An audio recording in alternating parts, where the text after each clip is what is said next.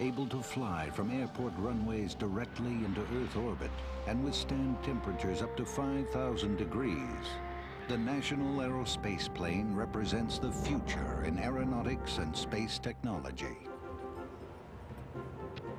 NASA and the Department of Defense are co-sponsoring a unique cooperative effort among aerospace companies to design and develop the airframe, materials, and systems for the National Aerospace Plane scheduled to begin flights in the late 1990s.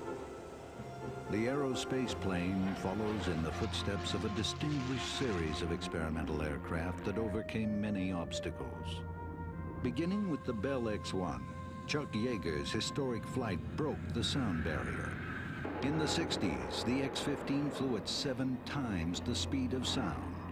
More recently, the X-29, with its sophisticated forward-swept wing design, proved advanced materials and computer-aided controls yield unmatched maneuverability.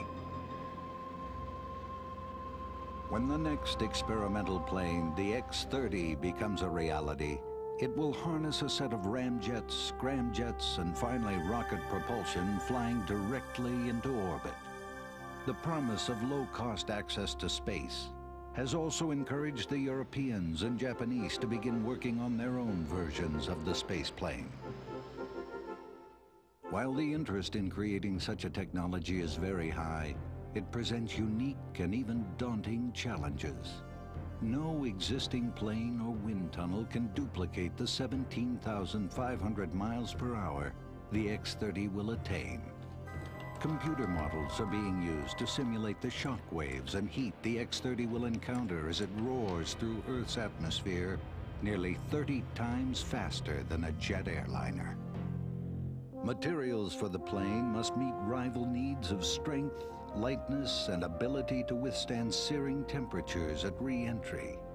Unlike a previous design resembling a Concorde, the new X-30's wide fuselage provides much of the plane's lift and reduces wingspan requirements. A wide nose directs airflow into the plane's air-breathing ramjet and scramjet engines. Dual vertical tails have been added for greater stability at all speeds. America's National Aerospace Plane, technology that promises affordable, efficient, and flexible access to space in the 21st century.